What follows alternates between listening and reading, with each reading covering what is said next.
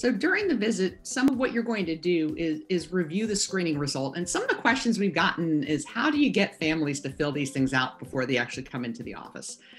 You do the best you can in terms of using a portal or using that type of communication, but sometimes that doesn't happen. And sometimes what you wind up having to do, if you have families who are not going to do this beforehand, make their visit 15 minutes beforehand so they can fill these screening tools out and you can review them during the visit.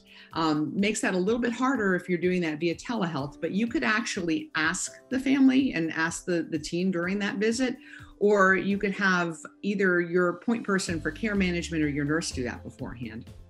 You want to follow that EHR template, and because that will actually help to structure the questions you're going to ask, some of the consistency of what you're going to ask and how you document this.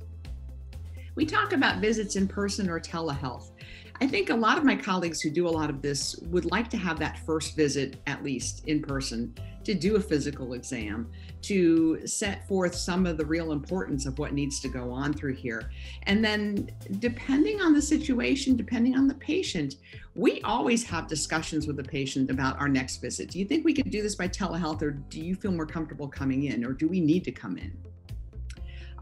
We're going to talk a little bit about care planning. What are our jobs for the next steps? I mean, what is the responsibility of the patient and parent?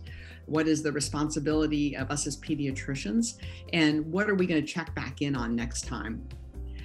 Billing and coding, setting up that medical decision making. We're going to talk a little bit more about that and how we structure, how we code and bill for and are paid for these visits. And then how do we do follow-up? So these are all pieces of that visit.